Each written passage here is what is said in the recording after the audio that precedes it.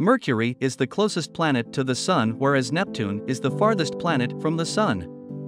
The distance between Mercury and Neptune varies depending on the positions of the two planets in their respective orbits. On average, the distance between the two planets is about 4.3 billion kilometers.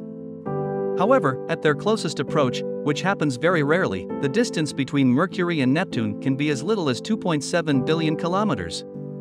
At their farthest distance, the two planets can be as far apart as 5.9 billion kilometers. Thank you for watching the video. Please consider subscribing to the channel.